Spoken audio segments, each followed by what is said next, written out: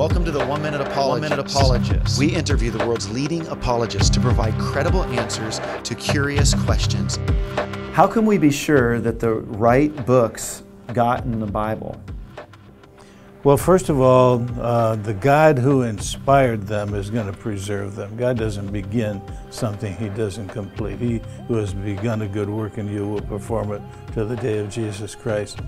Secondly, not only do we have a theological reason that the providence of God will preserve what God Himself had ordained for the faith and practice of all mankind, but historically we know that we have them because we can identify the prophet of God who was confirmed by the acts of God and who told truth in correspondence to the other truth in the Bible, the truth of God, and it was accepted by the people of God with its life-transforming power. And we know that community, it was a Jewish community in the Old Testament right up to the time of Ezra, and we know that the 39 books of the Old Testament are the exact books that Ezra had back there.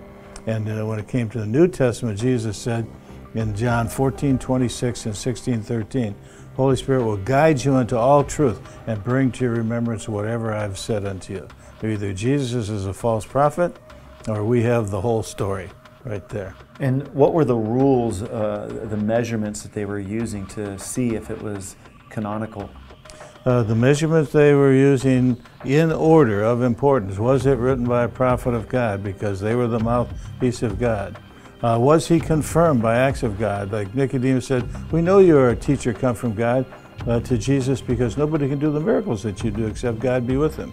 When they challenged Moses, who are you to do miracles? Moses said, stand over here if you think God has spoken through me. Stand over here if you think God's speaking through Korah and his group.